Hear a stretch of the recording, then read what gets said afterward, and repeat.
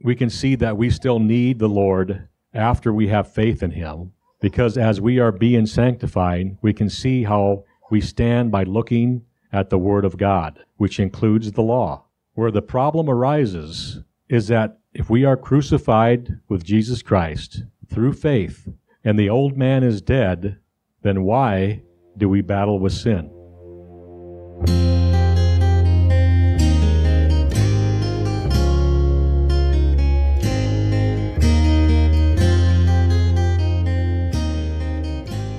And will you help me welcome Brother Kyle to the podium? Praise the Lord. Good morning. Do you need the Lord?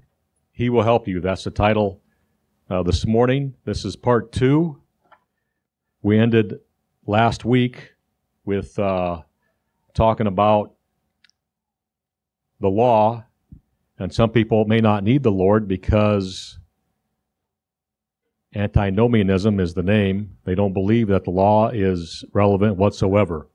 And so we talked about that a little bit, that the law for the Christian, being as we were buried with Christ, it does not have dominion over us. And that's where we ended.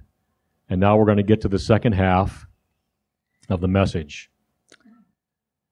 And now that we understand that the law has no dominion over us because we are crucified with Jesus Christ, does that mean the law has been repealed? Does that mean the law is gone now, it's extinct, it's no more? Absolutely not. We're going to go back to our section we read last week, Romans 7 through 14. This is where we ended last week, Romans 7 through 14.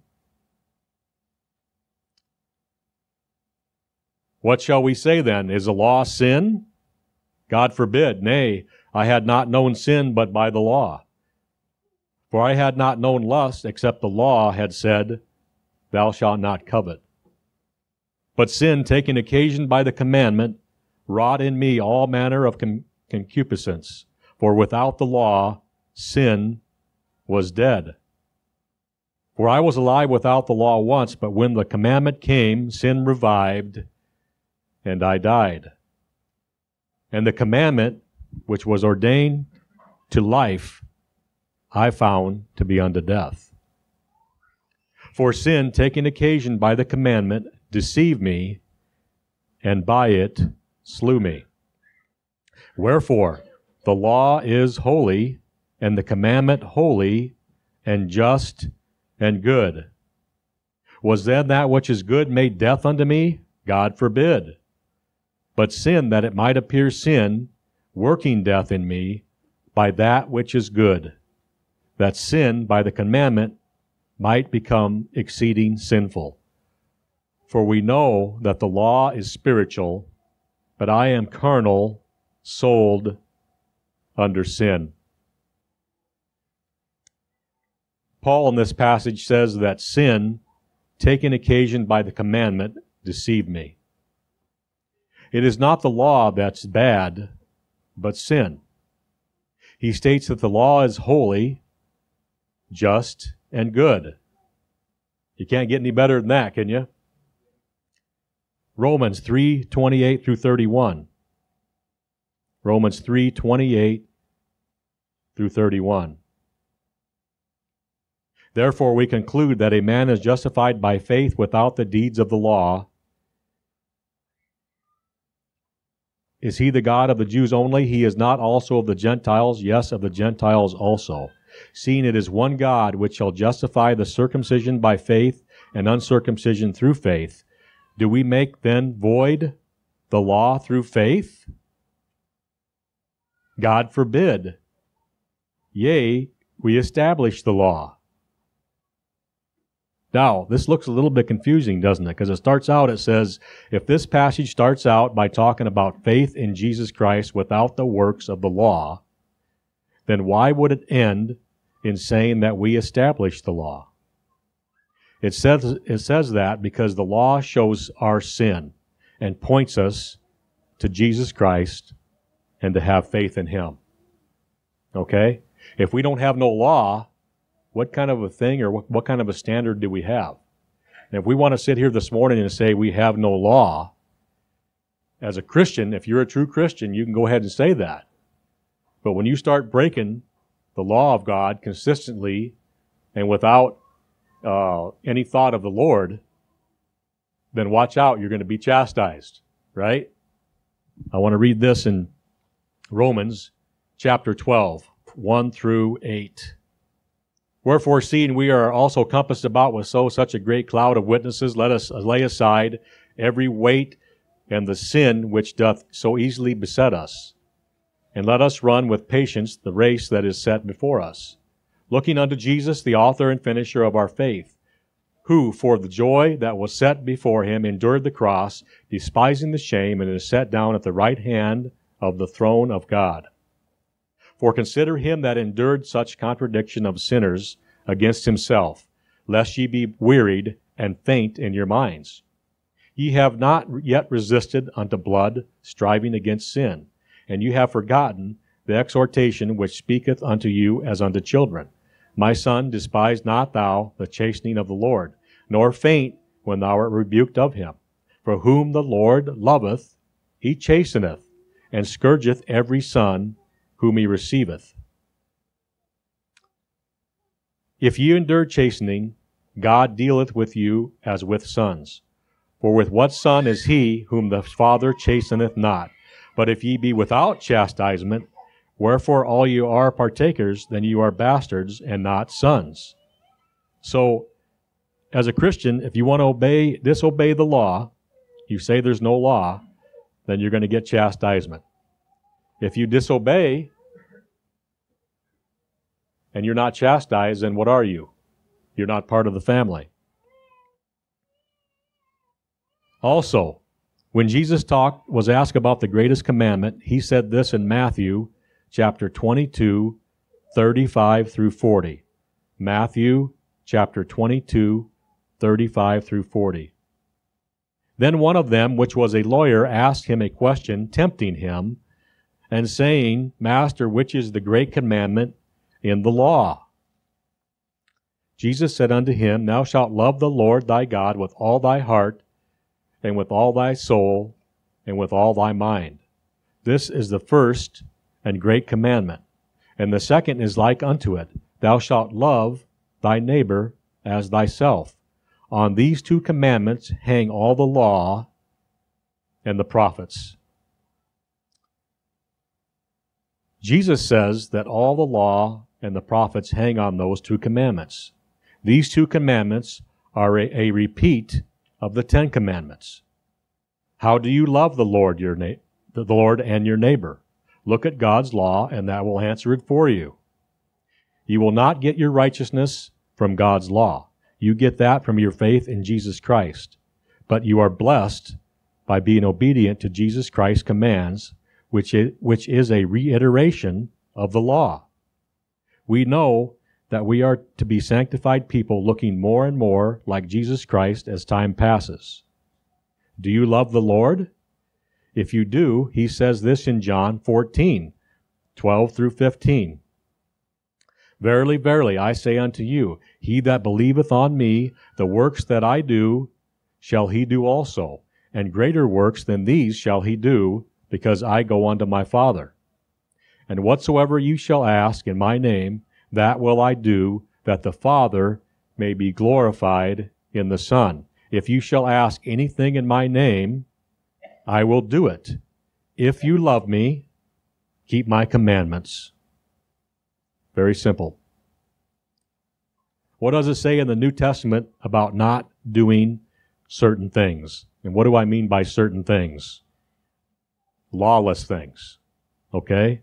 1 Corinthians chapter 6, 9 through 11. 1 Corinthians 6, 9 through 11.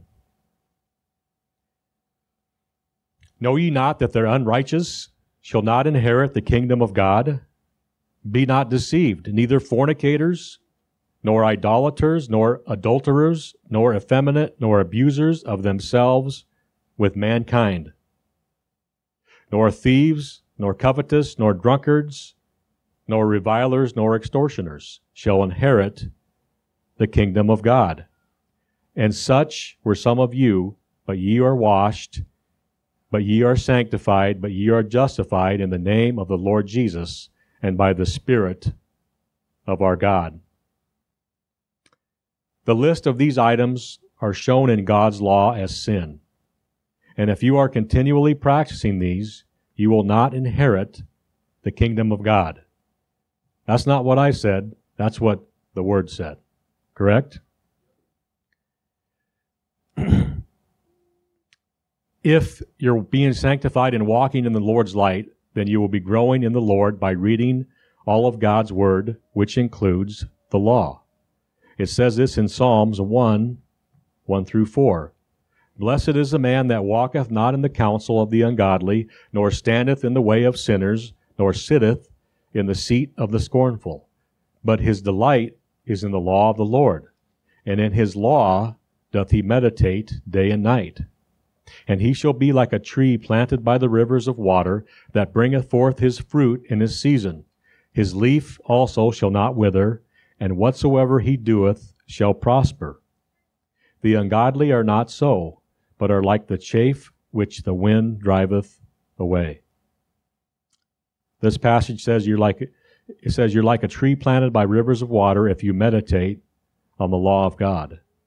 It says this in Hebrews 8:10. For this is the covenant that I will make with the house of Israel after those days, saith the Lord. I will put my laws into their mind and write them in their hearts. And I will be to them a God, and they shall be to me a people. So we have the law. The Lord puts it in our heart, in our mind. I would say it's even more than the law. Jesus talks about the law. He says, thou shalt not commit adultery. But anyone who looks upon a woman to lust after her hath committed adultery in his heart. So he's even more than the law. And the Lord has put that within our hearts and our minds. We will see in the next section that we started out with last week in Romans that Paul gives an analysis of his up and down walk with the Lord. You may ask, up and down according to who or what? The answer is, he gives is the law that it is good and that the inward man delights in that law.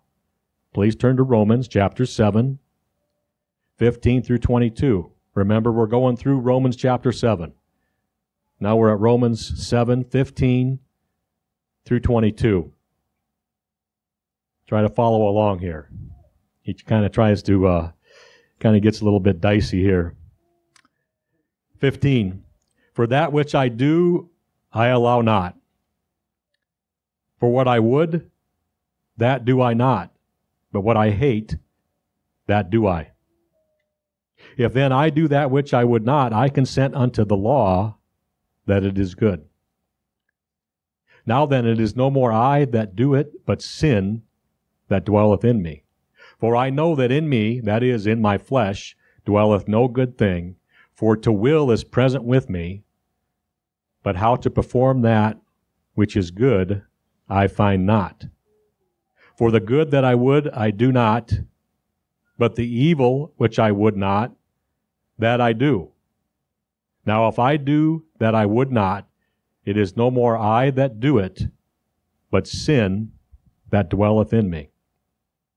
I find then a law that when I would do good, evil is present with me, for I delight in the law of God after the inward man. And my thought goes back to this too, about Jesus Christ. The Spirit of God living within us, that's the inward man. And we know that Jesus Christ loved the law. Folks, because he was the law, he was the Word of God. He's the very essence of the law. It's plain to see that the law is not abolished just because we are dead to it by our union with Jesus Christ. The law is shown here to show righteousness from unrighteousness. And yes, it was death to us when we were unbelievers, because sin took occasion with it. But now that we are believers, And in union with Jesus Christ, we delight in the law with the inward man, the new man who is in Christ. It says this in 2 Timothy 3:15 through 17. 2 Timothy 3:15 through 17. And that from a child thou hast known the holy scriptures, which are able to make thee wise unto salvation through faith which is in Jesus Christ. All scripture is given by inspiration of God and is profitable for doctrine, for reproof, for correction, for instruction in righteousness, that the man of God may be perfect, thoroughly furnished unto all good works. The law of God certainly gives correction and instruction. Now we come to the last three verses in Romans 7:23 through 25. Romans 7:23 through 25.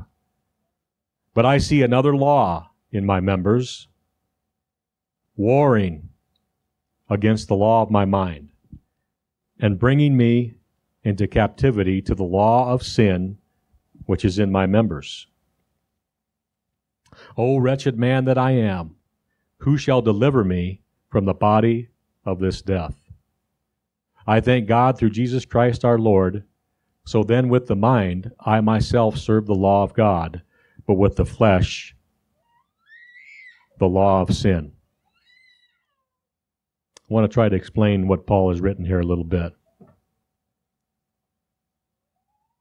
In summary, we can see that we still need the Lord after we have faith in Him, because as we are being sanctified, we can see how we stand by looking at the Word of God, which includes the law.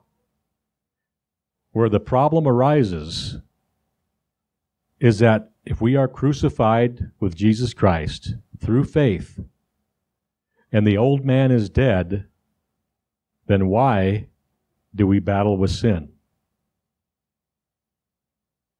The answer may be that if we are united to Jesus Christ by faith, and the old man is crucified, then we have a decision to make. Walk in faith or unbelief. The man that we nourish will be the one who causes us to walk in defeat or victory. We can only perform that which is good by the power of the Holy Spirit and calling upon and needing the Lord. Paul says that the good that he would do, he does not do. And the evil he does not want to do, he does. Paul says that evil is present with him. That evil can only be present in the flesh, because Paul delights after the law with the inward man. In order to have victory over the natural, we need the Lord. Now we're getting to the nuts and bolts about needing the Lord this morning. James chapter 4, 1 through 10. James 4, 1 through 10. He's going to talk about the same thing basically Paul did about what I do, I don't want to do, and fightings and so forth among us. James chapter 4, 1 through 10. For whence come wars and fightings among you? Come they not hence, even of your lusts that war in your members? Anybody have a war in their members in here? Verse 2, ye lust and have not, you kill and desire to have, and cannot obtain. You fight and war, yet you have not, because you ask not. You ask and receive not, because you ask amiss, that you may consume it upon your lusts. You adulterers and adulteresses, know you not that the friendship of the world is enmity with God? Whosoever therefore will be a friend of the world is the enemy of God. Do you think that the Scripture saith in vain, the Spirit that dwelleth in us lusteth to envy? But he giveth more grace. Wherefore he saith, God resisteth the proud, but giveth grace unto the humble. Verse 7, submit yourselves therefore to God. Resist the devil, and he will flee from you. Draw nigh to God, and he will draw nigh to you. Cleanse your hands, ye sinners, and purify your hearts, ye double-minded. Be afflicted and mourn and weep. Let your laughter be turned to mourning, and your joy to heaviness. Humble yourselves in the sight of the Lord, and he shall lift you up. James states that we have wars because of the lust in our members. He also states that if we are a friend of the world, then we are an enemy to God. Being a friend to the world is nourishing the old man that should be dead because of our union with Jesus Christ. But we keep trying to keep him alive by our decision to live in that realm. There's two realms. There's two realms. And when we make that decision, then our desire, or what I call our want to, is to bend towards the things we don't want to do. To put it simply, we desire to do the things we want to at the point of decision because we have that desire at the time. If we're walking in the world, if we're a friend of the world, if we're not reading the Scripture, then what is our want to going to be? It's going to be wanting to do what the old man, the flesh, desires. And that desire will be based upon our reliance and dependence upon the Lord. It's that simple. It's that simple. James states that the Lord gives grace to the humble, the people that live in submission to the Lord and resist the devil through the Lord's strength. I'm not saying we do this on our own strength. It's completely on the Lord. If you draw nigh to him, he will draw nigh to you. That's what it says. If you don't think you need him and can stand alone, then you will fall. 1 Corinthians chapter 10, 1 through 12. 1 Corinthians chapter 10, 1 through 12. Moreover, brethren, I would not that you should be ignorant how that all our fathers were under the cloud, and all passed through the sea, and were all baptized unto Moses in the cloud and in the sea, and did all eat the same spiritual meat, and did all drink the same spiritual drink, for they drank of that spiritual rock that followed them, and that rock was Christ. But with many of them God was not well pleased, for they were overthrown in the wilderness. Now these things were our examples, to the intent we should not lust after evil things, as they also lusted. Neither be ye idolaters, as were some of them, as it is written, the people sat down to eat and drink, and rose up to play. Neither let us commit fornication, as some of them committed, and fell in one day 23,000. Neither let us tempt Christ, as some of them also tempted, and were destroyed of serpents. Neither murmur, as some of them also murmured, and were destroyed of the destroyer. Now all these things happened unto them for examples, and they are written for our admonition, upon whom the ends of the world are come. Wherefore let him that thinketh he standeth take heed lest he fall.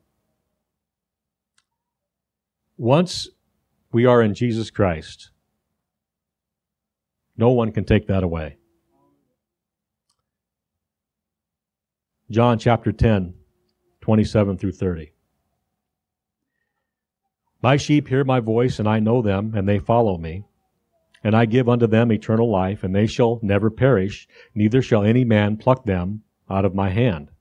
My Father which gave them me is greater than all, and no man is able to pluck them out of my Father's hand. I and my Father are one. Philippians chapter 1, 3 through 6. I thank my God upon every remembrance of you, always in every prayer of mine, for you all making request with joy, for your fellowship in the gospel from the first day until now, being confident of this very thing, that he which hath begun a good work in you will perform it until the day of Jesus Christ. Praise the Lord. I want everyone to know this morning that they are secure in the Lord if they are his. But we must remember that we have the ability to walk contrary to his commands if we have no need or dependence upon him. And it can be a very serious fall. Reading through the Bible, you can see that many people had catastrophic failures because they made a decision to do their own thing. The Lord was going to kill Moses. David committed adultery. Samson had his eyes put out. Abraham had a child with Hagar. Jacob cheated his brother. Peter denied the Lord, and the list goes on and on. Even though they were not abiding in the Lord, they came through only because of one reason. We have a gracious God.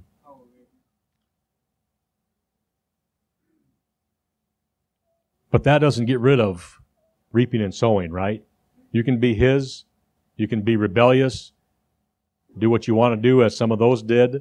The Lord will bring you through. But how many people want to have their eyes put out? Probably nobody this morning. We must abide in him. Please turn to John chapter 15. John chapter 15, 1 through 11. John 15, 1 through 11. I am the true vine, and my Father is the husbandman. Every branch in me that beareth not fruit he taketh away, and every branch that beareth fruit he purgeth it, that it may bring forth more fruit. Now you are clean through the word which I have spoken unto you. Abide in me, and I in you. As a branch cannot bear fruit of itself, except it abide in the vine, no more can you, except you abide in me. I am the vine, you are the branches. He that abideth in me, and I in him, the same bringeth forth much fruit. For without me, you can do nothing. Is nothing something? No. 6. If a man abide not in me, he is cast forth as a branch and is withered, and men to gather them and cast them into the fire, and they are burned. If you abide in me, and my words abide in you, you shall ask what you will, ye will, and it shall be done unto you. Herein is my Father glorified, that ye bear much fruit. So shall ye be my disciples. As the Father hath loved me, so have I loved you. Continue ye in my love. If ye keep my commandments, ye shall abide in my love, even as I have kept my Father's commandments, and abide in his love. These things have I spoken unto you, that my joy might remain in you, and that your joy might be full. Let's reiterate what John just said. 1, we must bear fruit. 2, we are clean through the word which he has spoken. 3, we cannot bear fruit unless we abide in Jesus. 4, without him, we can do nothing. 5, if you keep his commandments, you will abide in his love. At the end of this passage in verse 11, it says, These things have I spoken unto you, that my joy might remain in you, and that your joy might be full. At the beginning, we asked the question, do you need the Lord? He will help you.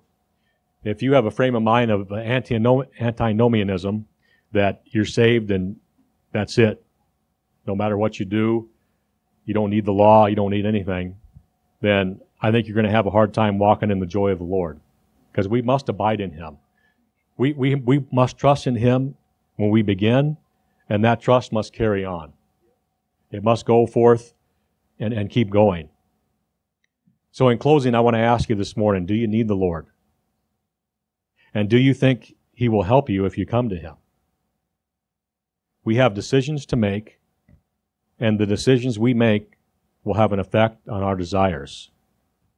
If you want to have full joy, then we must make the decision to look to the Lord and abide in him all day, every day. We are dependent upon the Lord for our salvation, period. It's by faith alone and by grace alone. We have nothing to do with it. But once we're saved, guess what? It's decision time. We have decisions to make, and depending on how we make those is how we walk with the Lord. So in closing, I want to say, yes, we need the Lord, and we need Him desperately. Let's pray this morning. Lord, I just thank you, Lord, for your word, for your faithfulness, and Lord, for your abundance, for your good word, for your commandments, Lord, that it doesn't have dominion over us, but Lord, we love your law after the inward man, Lord, just as you did, Lord. I just ask you be with us this morning, Lord, as we go forth throughout the week, that we would just meditate upon your word, Lord, that we would keep it in our mind and our heart, and that we would do what's right in thy sight by your power and by your grace alone, Lord. Would you minister to everybody in here, Lord? Speak to them, Lord. Lord, do according to your good pleasure and will for their lives, and that we would preach the gospel, Lord, with our mouths, and that we would live it in body, Lord. According to your good pleasure and will, we ask it in Jesus' name. Amen.